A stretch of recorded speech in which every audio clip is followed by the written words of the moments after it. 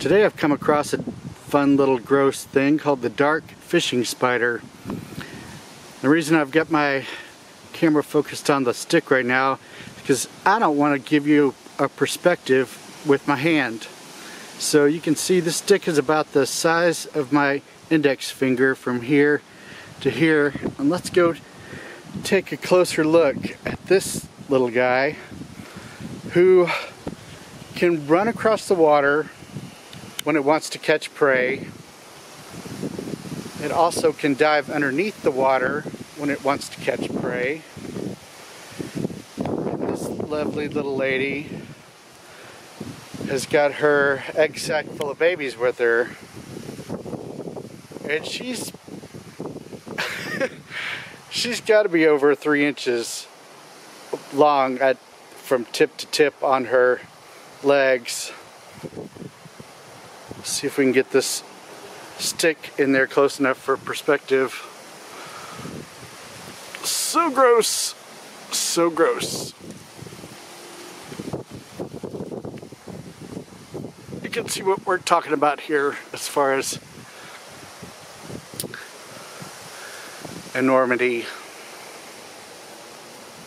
It's a fun little spider, mostly harmless. You would really have to get after one to get it to bite you, and even then the poison's not that bad.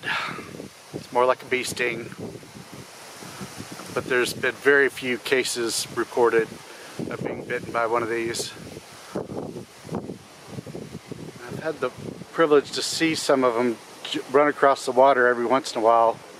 They are a sight to see, especially with their size. If I peek down underneath here, you can see she's got her egg sac that she's carrying along with her. So gross, but kind of fascinating.